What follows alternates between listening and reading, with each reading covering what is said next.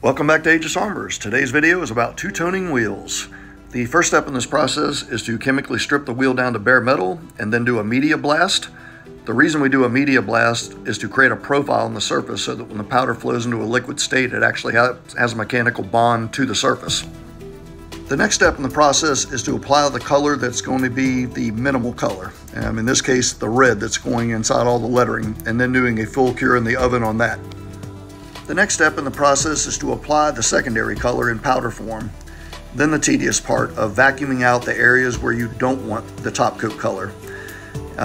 This can go wrong really quickly. If that little micro tip comes out of the groove, then you basically have to blow off all the powder, reapply it, and restart this process. So when you're paying somebody to do two-tone wheels, understand this is where the pricing goes up, because this is a very difficult task to do and make it look good at the end. For this particular project, the back wheels were actually pretty easy. The whole wheel was done in a gloss black, and then just the beadlock was done in a two-tone. The front wheels were definitely a lot more intricate, as it was a single service doing the two-tone. We applied the red in the grooves and the lettering first, full cured in the oven. Then we applied the black powder, vacuumed out the grooves and all the Weld racing lettering.